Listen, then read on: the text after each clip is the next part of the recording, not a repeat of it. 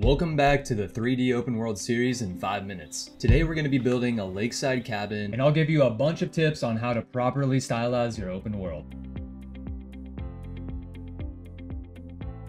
We're going to see a lot of amazing new content today, and as usual, let's start our 5-minute timer, which I might go just a little bit over on today. Let's switch into the wide layout because we'll be doing a lot of work in the scene view. Select the terrain and click on the paint terrain tab, then let's select the set height function. We're going to be making a flat area for a lakeside cabin, so choose a height value that's a little bit above your lake. I'm going to choose this third brush here and a very low opacity so that the edges of our flat area are soft. Now just flatten out the area by your lake by painting on the terrain. You can see there's a bit of a steep slope in the water. I want to just flatten this out a bit so it looks more like a beach. Switch to smooth height, turn your opacity much higher, and we can just smooth this edge a bit. Next we got to clear out our flat area, so select the trees tab and shift click to remove all of the objects in our flat area. Let's head into the Unity asset store now and grab this asset named RPG Polypack Light. It's free right now and I'll link it in the description. Add to Unity from the asset store, then head over to the package manager, navigate to my assets and find the RPG Polypack. Download it and then import it. Navigate to your project files and open the RPGPP_LT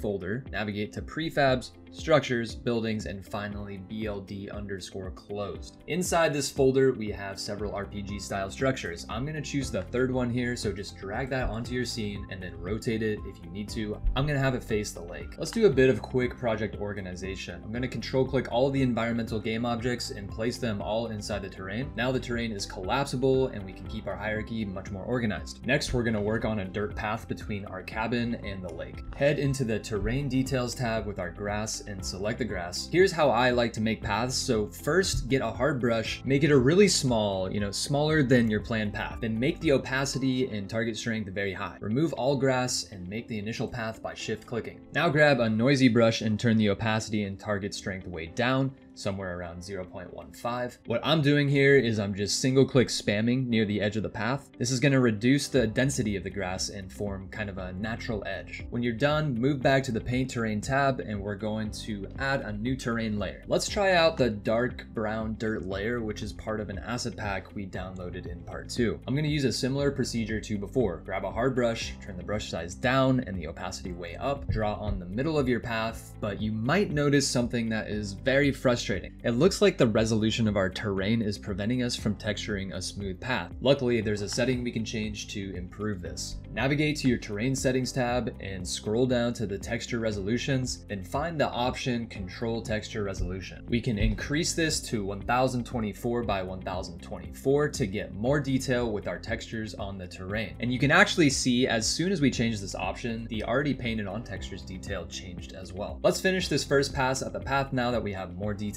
Okay, now let's grab a noisy brush, reduce the opacity, and then we'll just spam click along the edge of our path to give it a noisy but kind of natural looking edge. Let's learn how to blend our textures now. Choose your beach texture, turn the opacity way down, and select a noisy brush. We're just going to simply click around with this low opacity brush to blend the textures until you're happy. Remember, you can also Control Z to undo a change if you happen to overblend a bit. Let's move back into the 2x3 layout, move our player in the scene near our house, and enter play mode to check out what we've created. I would say this looks pretty good, but we can improve it by adding some height data to our path. Let's go back to the paint terrain tab and select a noisy brush. This time, make the opacity really small, somewhere, down around even 1. Then we're gonna just drag along the edge of our path to give it some height data. After this, you'll likely want to select the smooth height and take a smoothing pass over this path. You can see the result here. This definitely adds a lot more polish to our path. For this next part, I'm gonna be live assembling some props and details around our cabin, and I'll just kind of talk you through this process. I'm going to search for the fence prefab as part of our Poly Nature Pack assets. Drag it onto the scene and adjust its rotation and position to match with our cabin. I'm now removing the grass inside of our fence because I want our yard to have a different texture.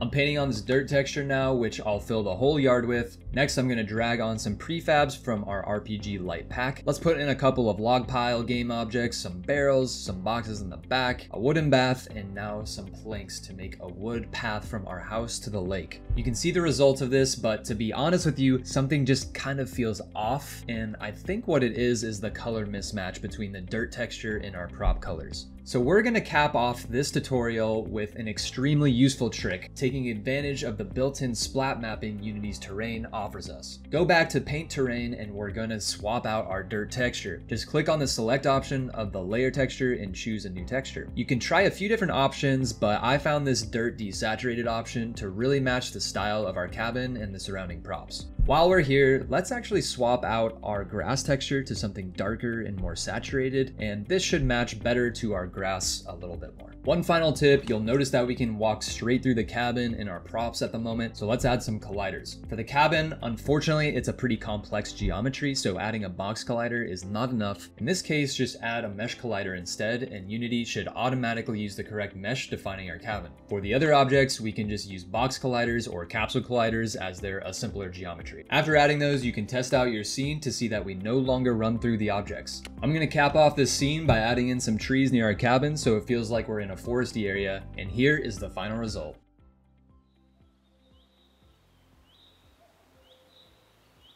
Thanks for watching, and if you guys are enjoying this content, remember to subscribe and turn on noties below. Comment below whatever you're looking for in future tutorial series. Peace!